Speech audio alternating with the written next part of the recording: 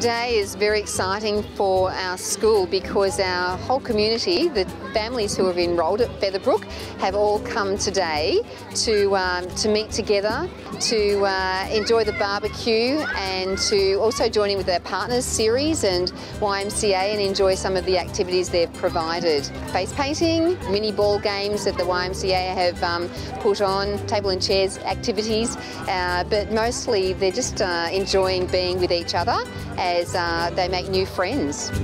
It's part of our role, I think, as a school, a new school in this area, that we help to broker the relationships between the community members.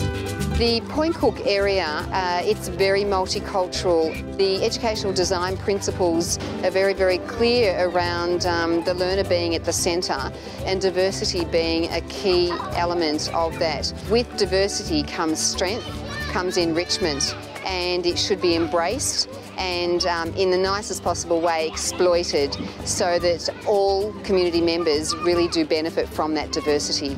Today I've been fortunate to be able to take a small group of community members, around 50, through one of the learning neighbourhoods and to understand how the design will contribute to a truly personalised learning experience. We step apart from this community event today as a staff with a renewed and collective understanding of what is ahead of us, which is very exciting.